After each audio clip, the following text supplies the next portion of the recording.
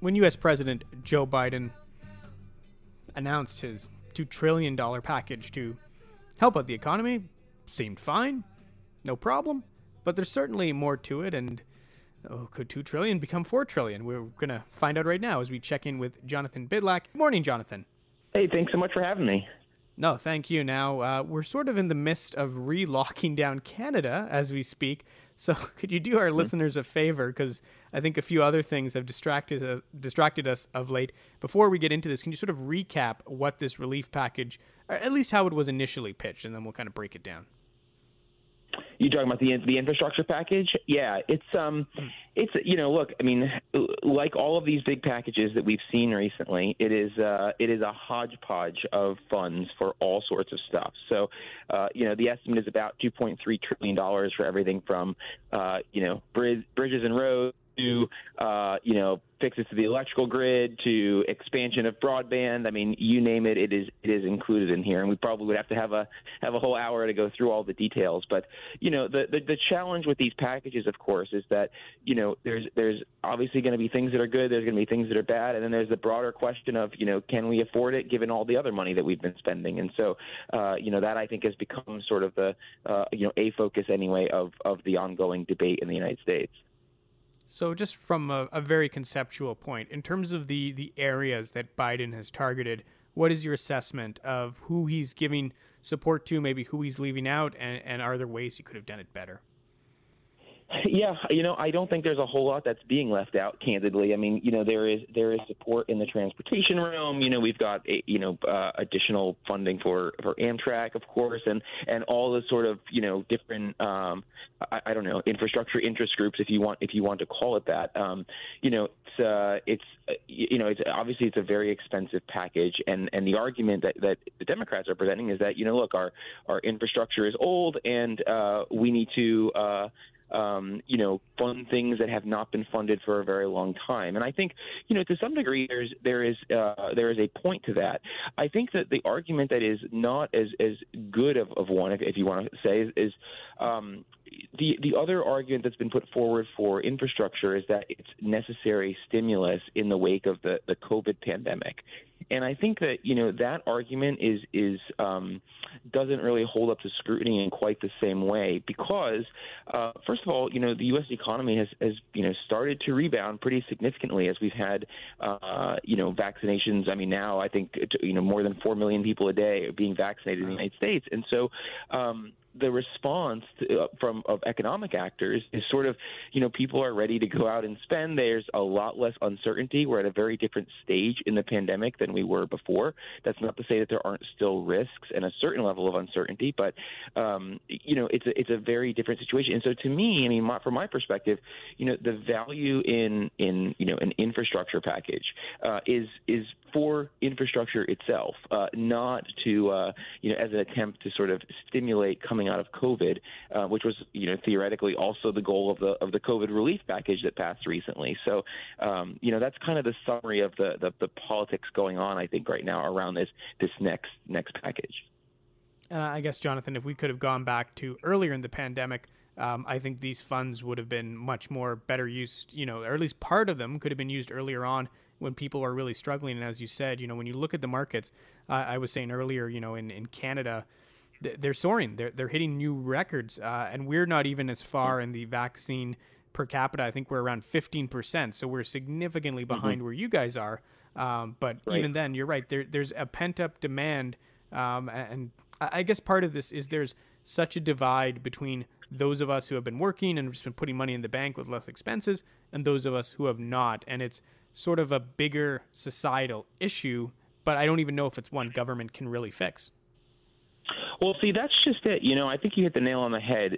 One of the topics that I think people haven't been discussing to the degree that they should is how we deal with these kinds of emergencies in the future. To some degree, what we've seen with the pandemic is not unique, right? We've faced national security emergencies. We have faced, natural disasters, whether hurricanes or floods or what have you.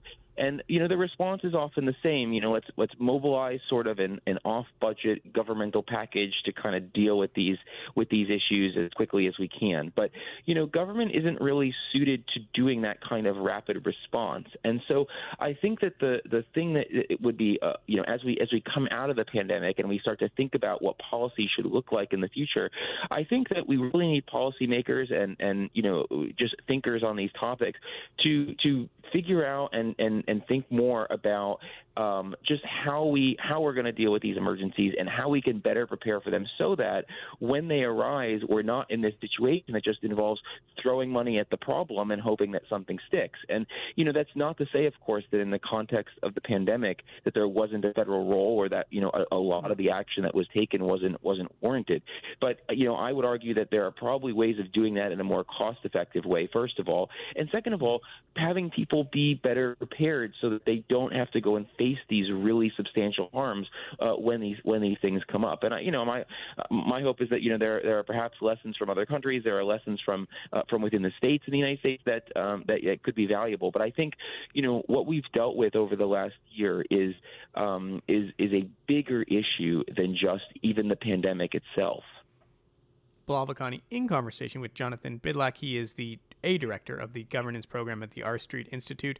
Just for the sake of argument, Jonathan, one of the things people will throw out is a basic income. And, I know that's a big blanket term, but at least that would be targeted and it would be sustainable beyond the pandemic. And we know that if you do a program like that, people aren't going to save that money. They're going to spend it. So does that appeal to you as a better option than what we're seeing now? It's a really interesting idea, and it's one that I've started to think more about. I think there are a couple things to say. I mean, one is that in the United States we have sort of a melange of different programs that cost a lot of money, and so I think the first question is how you would fit something like that in, given the existing programs that we already have. I think that I actually think that on the Republican side of the aisle, you probably could get support for that idea if it were done in such a way that maybe was revenue neutral or replace some existing programs that are perhaps less efficient or less needed. Beyond that, I mean, I think there is a case to be made that. So I think you're right that I certainly don't want to assume that everyone would necessarily be socking that away.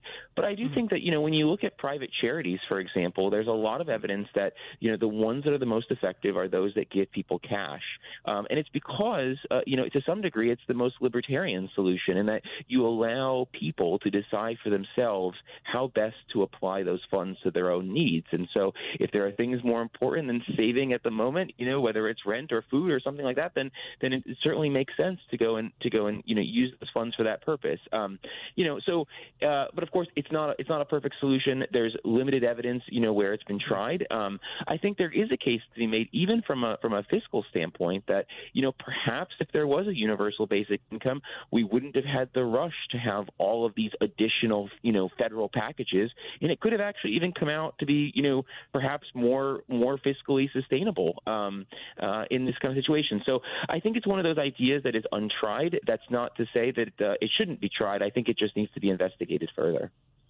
Jonathan, we only have a minute or so here, so really quickly, I think part of the issue here is, when you look at what the GOP did under Trump, you still didn't really get the right policy. And I think part of the issue with U.S. politics is it's so polarized now, there is no happy middle. Everything is one extreme or another.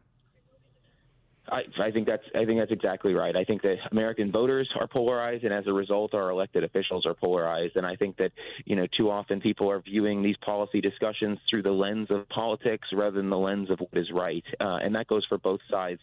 But I think you're right that there's perhaps even more hypocrisy on the Republican side. Just seeing some of the opposition that wasn't in opposition a couple years ago when the last president was in power. But it's definitely an issue. It's definitely something that we need to work on as a country, I think. Jonathan, thank you again for your time. A very important issue, and I still can't really wrap my head around it, so I apologize if I was abstract, but that's a lot of money. Thank you for your time this morning. Thank you so much for having me. Always a pleasure. Jonathan Bydlak, he is a director of the governance program at the R Street Institute, and we